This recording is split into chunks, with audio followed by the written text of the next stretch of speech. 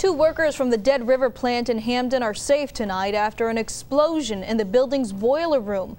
The employees were actually out on the loading dock when the explosion happened. Moments later, though, the building was on fire. Blew the walls and the roof off the building. Not completely off, but it opened it up in all the corners and the seams. When we arrived, we had to force the door to the boiler room because that's where the smoke was coming from. Within minutes, fire crews had the scene under control.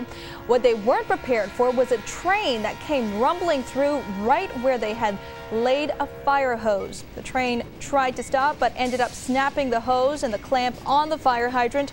Ken Wicks from the Bangor Fire Department said he had called the Montreal Maine Atlantic Railroad Company when they set up the line, but later realized that was the wrong railroad. Officials believe a malfunction or leak in the boiler caused the explosion. So, not a close call.